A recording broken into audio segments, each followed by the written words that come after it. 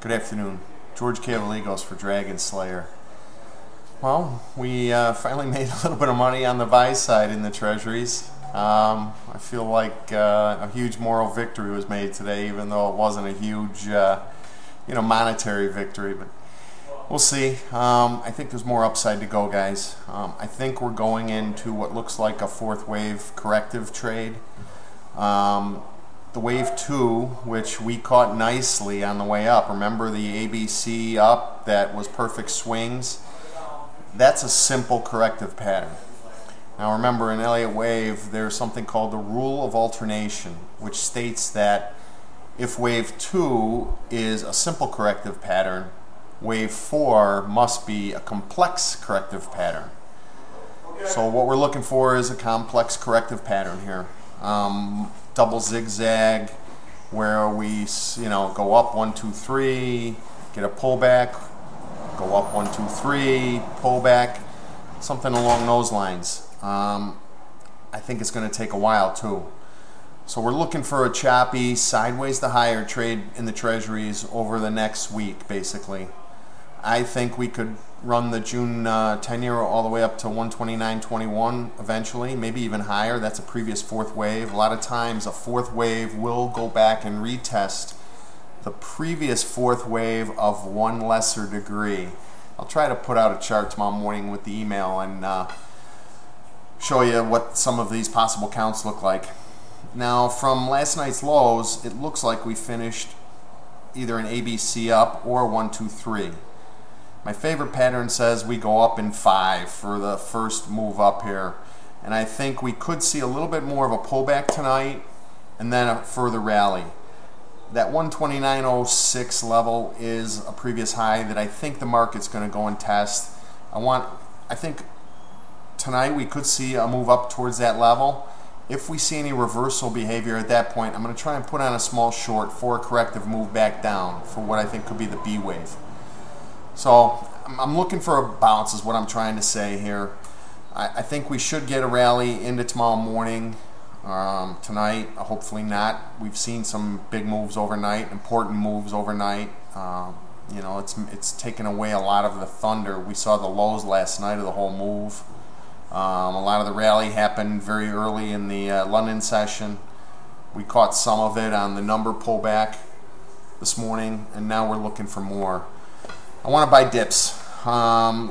If we do get a nice dip tonight, here's some levels I want to highlight. First, the low that we've seen so far this afternoon is 128.23. If it drops a little bit more, the fib retracements of the rally that we saw today line up at 128.17. That's a 618 retracement, and 128.12 is the 79% retracement. A lot of times, if we see a pullback like that, which could be a B wave, they'll go to that deep 79% retracement and then reverse. So watch those levels, look for reversal behavior at those levels, like a quick sell-off and then a quick snapback. Those are the types of things I want to look for. On the upside, again, I'm looking for that 129.06 level, 129.14's big resistance above, and then that 129.21 level. That's pretty much what we got in plan here. It's Friday tomorrow. The NCAA tournaments are on the TV right now. This middle part of the day, the volume really dropped off after we saw a very heavy volume last night and this morning again. So it's going to be tough. That's what I'm trying to say. These corrective patterns are tough, especially when they get complex. There's not going to be a simple ABC up. It's going to be ABC X, ABC X, ABC X. Multiple corrective rallies are what we're talking about here. So what I'm going to be doing is looking at the fib retracements on these pullbacks to try and catch these dips. As we put up a reversal pattern like the highs at 129.02 this morning, which fell short of the 04.06 level, and I missed selling it up there. What we're looking for are the Fibonacci pullbacks of these that'll tell us where the next corrective pattern, the next corrective rally is going to start. So those are the levels we're looking for.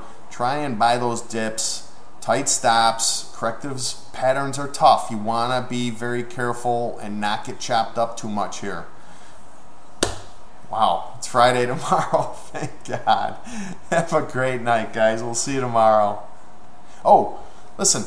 You know, I've been working now with Novo CTA for about, 4 months. I've been in the training program here, trading 10-year notes in small quantities for the last 4 months. I've been doing okay. And they want me to try and start trading more bonds instead of 10-years. I'm going to put it to you guys. Let me know if you want to see just all bond levels or if you want to see both 10-years and bonds. I'm going to have to start doing more bond levels. The boss is pointing me in that direction. They want me to take a little bit more risk as I'm going through this full-time trader training program that these guys have been so successful with here before. So far, so good, right? Give me an email, George@NovoCTA. Let me know what your thoughts are on the bonds and 10-year. I'm a little bit reluctant to say I'm going to do both because it takes a lot of time and effort to look at both markets. They are similar, and you can probably trade bonds off of 10-year numbers and trade 10 years off of my note numbers. I'm sure a lot of people do that. But, you know, I'm providing a service here, and I want to make sure that my customers won't be upset if I switch all of a sudden from my main focus on the 10-year to my main focus on the bond futures. Let me know what you think, guys. Thanks a lot. Have a great night.